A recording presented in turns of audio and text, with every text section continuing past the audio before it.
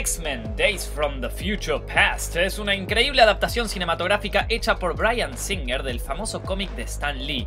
De entrada se las recomiendo a todos, pero si ya la vieron y se quedaron con ganas de saber más sobre sus héroes preferidos, acá les tengo 7 datos sobre X-Men para que compartan con sus amigos. Espero que les gusten. Número 1. Originalmente el nombre de esta serie iba a ser The Merry Mutants, algo así como Los Felices Mutantes.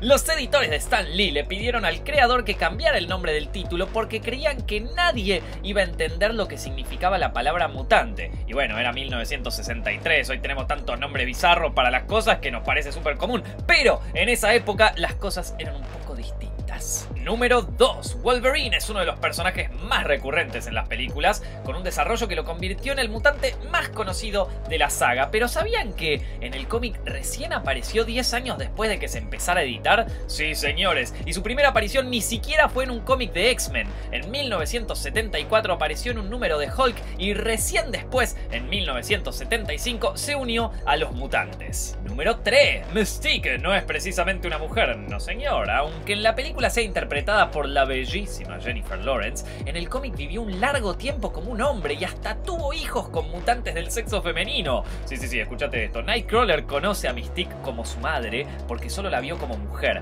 pero en realidad ella lo concibió como un hombre, o sea que es, a ver, su padre, también es su madre y es su...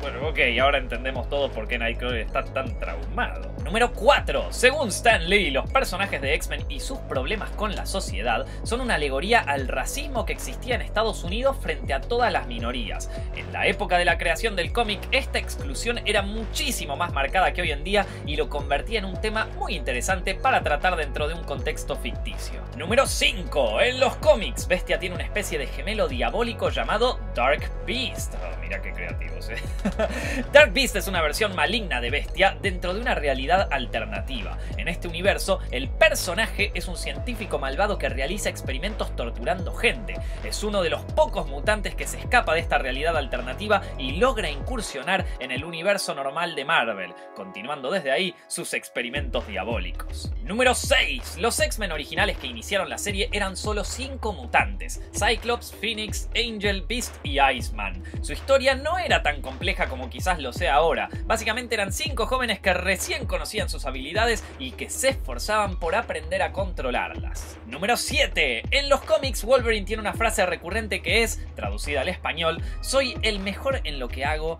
pero lo que hago no es muy agradable. Esta frase, aunque no lo crean, fue inventada por el gran autor de cómics Frank Miller, responsable de series como 300 y Sin City. Y esto fue todo por hoy, amigos, pero no se vayan sin dejar su like ahí abajo y comentar en el video cuál fue su personaje de X-Men preferido. El mío particularmente es Nightcrawler. Yo sé, no tenía el mejor poder del mundo, teletransportar, qué sé yo, pero era bastante badass, No se olviden de seguirme ahí en mis redes sociales que son Facebook, Twitter y Google+. Tienen todos los links ahí en las anotaciones o abajo en la descripción. Y para todo lo demás, visiten mi página web que es ZEPfilms.com, amigos. Muchísimas gracias por ver este video y nos estamos viendo la semana que viene.